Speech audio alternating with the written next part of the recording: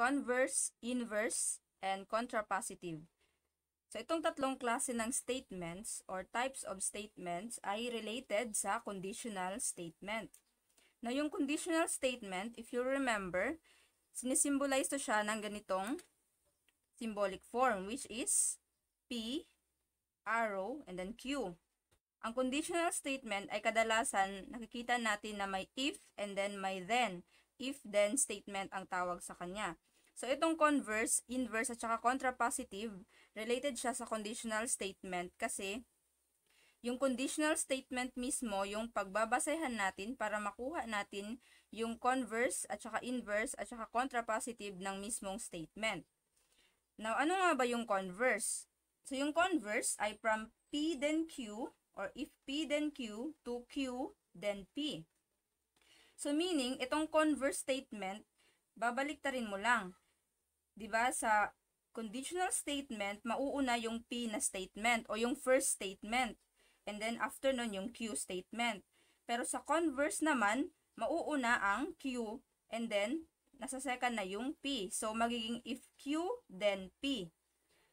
Ang inverse statement naman ay from P, then Q or if P, then Q to not P, then not Q. So, simple lang ang inverse statement. Based lang siya sa conditional statement na if P, then Q. Ang kaibahan lang, ang inverse statement ay negation ng conditional statement. Nilagay ko na dito, negation of if P, then Q. So, magiging not P, then not Q. So, ganun lang yung inverse statement.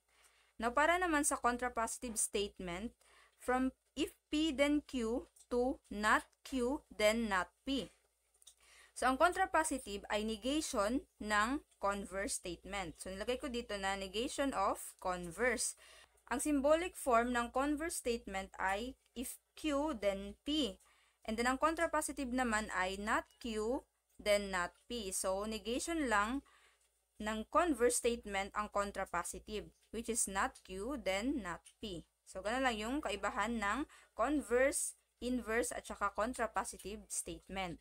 So, let's try to have an example about converse and inverse and contrapositive. So, para malaman natin kung paano nagkakaiba-iba ang isang conditional statement kapag hinahanap natin ang converse, inverse, at saka yung contrapositive statement niya.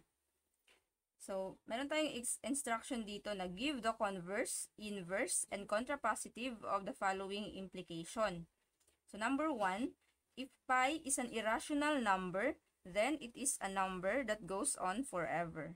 So, ang number 1 statement natin ay conditional statement dahil meron tayong if at saka then na word, which is if P, then Q, kapag in symbolic form natin siya i-represent.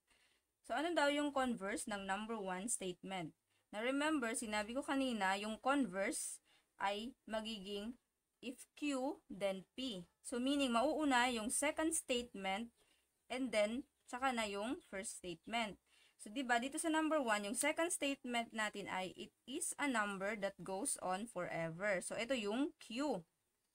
Now, yung pi is an irrational number. This one, ito yung P. So, since na-determine na natin yung P at saka Q, so, madali na lang natin malalaman kung ano yung converse statement niya. So, diba, sa converse, Q muna and then P. Pero isulat mo yung word na if.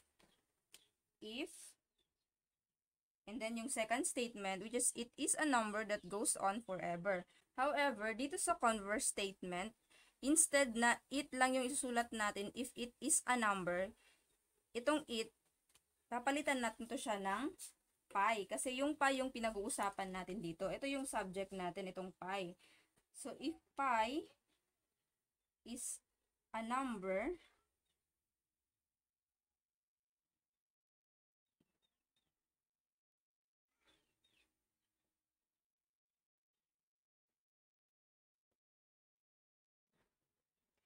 so, yung first statement natin, which is yung Q statement, magiging if pi is a number that goes on forever. So, instead na it is a number ang lalagay natin, nilagay natin na pi kasi para mauna naman yung subject sa ating sentence. So, if pi is a number that goes on forever, lagyan nyo ng comma. Comma, and then, yung next statement natin, di ba? If Q, then P. So, yung P, after ng then, yung P statement. So, kanina sa Q statement, pinalitan natin yung it into pi. Na ngayon, yung pi magiging it na ngayon para hindi naman magiging redundant yung statement natin. So, if pi is a number that goes on forever, then it is an irrational number. So, ito ngayon yung converse statement ng conditional given statement sa atin sa number 1. So, if pi is a number that goes on forever, comma, then it is an irrational number. So, before yung then na word, lagyan nyo ng comma. Before yung second statement. So, di ba ito yung Q, and then ito naman yung P statement. So, naging if Q, then P na siya. Na para naman sa inverse, di ba yung inverse, sinabi ko kanina, ang inverse ay negation ng conditional statement. Meaning, itong number 1 statement magiging not P, then not Q. Or if not P, then not Q. So, diba? Ito yung P, ito yung Q statement. So, let's write the word if first. If pi is an irrational number, so pag gagawin mo to siyang negation of P, magiging if pi is not an irrational number,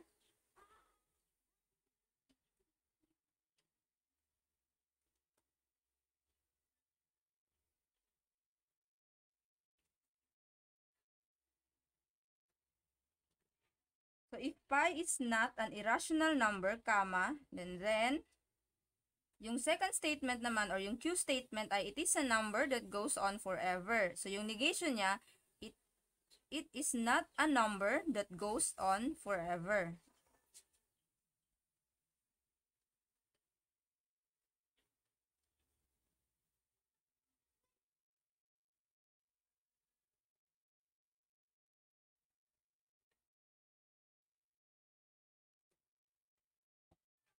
So, ito ngayon yung inverse statement ng number 1. If pi is not an irrational number, comma, then it is not a number that goes on forever. Para naman sa contrapositive ng number 1 statement, di ba yung contrapositive ay negation ng converse. So, kung ano yung ginawa mong statement sa converse, kukunin mo lang yung negation ng statement na yun and then yun na yung contrapositive statement na lalabas. So, di ba yung converse natin ay if pi is a number that goes on forever, comma, then it is an irrational number. Now, yung negation niya, if pi is not a number that goes on forever, then it is not an irrational number. So, if pi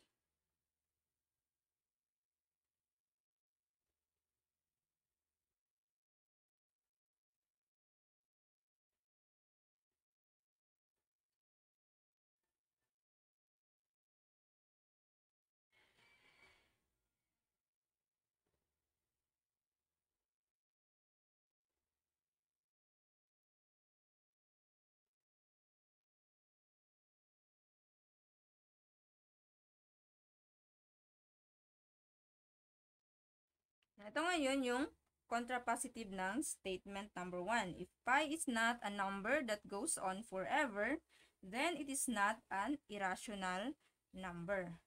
So, ito yung converse, inverse, at saka contrapositive ng given number 1 statement. Okay, another example, we have number 2 statement or the conditional statement. If x is the height of a box, then it is a positive number. Okay, yung P statement natin ay ang x is the height of a box. Ito yung P. Now, yung Q naman ay it is a positive number. Ito yung Q. Now, yung converse ay mauuna yung Q and then after nun ang P. So, isulat muna natin yung word na if. So, if Q, meaning it is a positive number. So, same sa number 1 kanina, diba? Instead na it yung susulat natin if it is a positive number, itong it, papalitan natin to siya ng x. Ito kasi, yung x kasi yung subject dito sa statement natin or yung pinag-uusapan dito. So, if x is a positive number,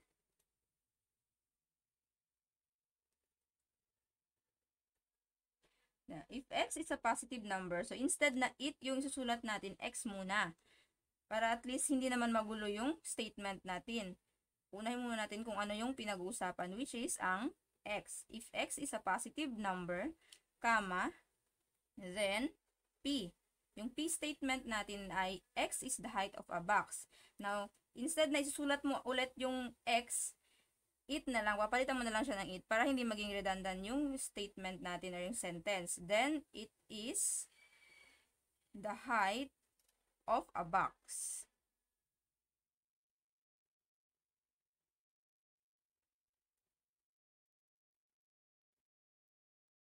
So, ito ngayon yung converse statement ng number 2 conditional statement. If x is a positive number, comma, then it is the height of a box. And then period. Now, next naman yung inverse. Now, yung inverse ay negation ng conditional statement. So, meaning, not P, if not P, then not Q. So, diba, sulat muna natin yung word na if. So, diba magiging negation of P itong statement natin. Meaning, magiging if x is not the height of a box, if x is not the height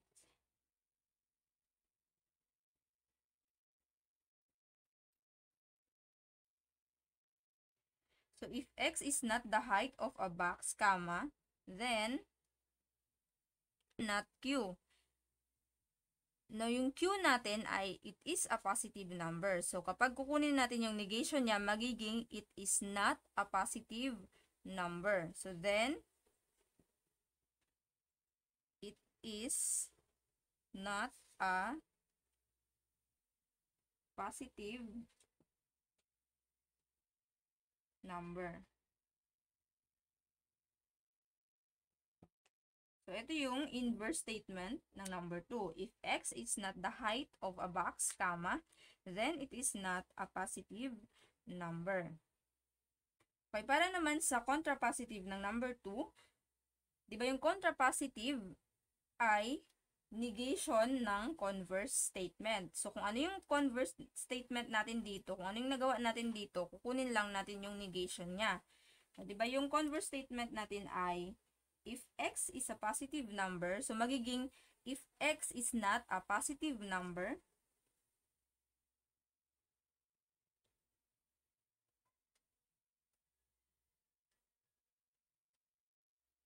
nilalagyan natin ng comma, then it is the height of a box. So, yung negation nito ay magiging it is not the height of a box.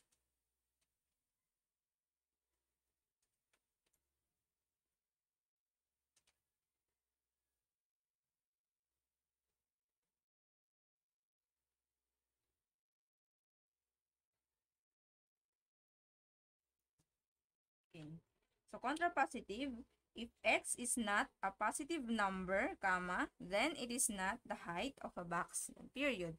So, ito na yung converse, inverse, at saka contrapositive statement ng given number 2 conditional statement.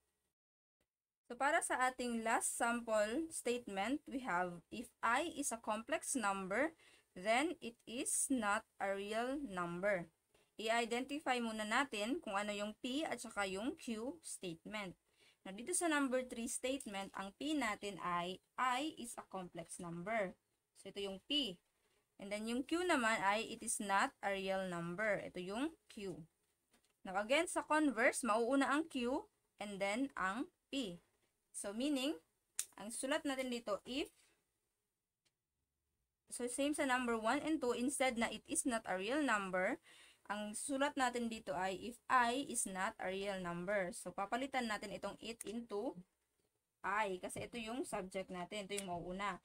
So, if I is not a real number,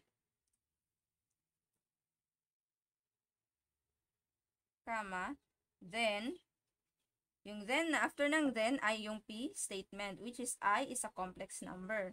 So, instead ulit I yung gagamitin natin dito, gagawin na lang natin siyang it para hindi maging redundant yung word mismo dito sa ating statement. So, then it is a complex number. So, ito yung converse statement ng number 3, conditional statement. If I is not a real number, comma, then it is a complex number. So, para naman sa inverse statement, di ba yung inverse statement again ay negation ng conditional statement. Kung ano yung statement dito na given, kukunin mo lang yung negation niya. So, negation ng P at saka Q. So, not P and then not Q. Sulat muna natin yung if na word. Yung P natin ay I is a complex number. Na yung negation niya ay magiging I is not a complex number. Lalagyan mo lang ng word na not para maging negation of P. So, if I is not a complex number, comma, then it is not a real number. Now, dito sa ating Q statement, ang Q natin ay it is not a real number. Yan yung Q. Now, para maging negation or not Q yan siya, tatanggalin mo lang yung word na not. Magiging it is a real number. So, ganun lang yun. Parang opposite lang. Kung walang not yung given statement, lalagyan mo ng not sa inverse. Now, kapag may not naman, tatanggalin mo yung not para maging negation, para maging inverse siya, inverse statement. So, itong not, tatanggalin mo na to pagdating sa inverse. So, magiging, then, it is a real number.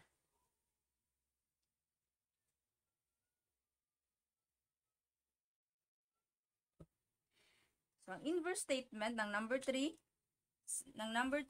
conditional statement, if I is not a complex number, comma, then it is a real number. So, next naman, sa contrapositive tayo.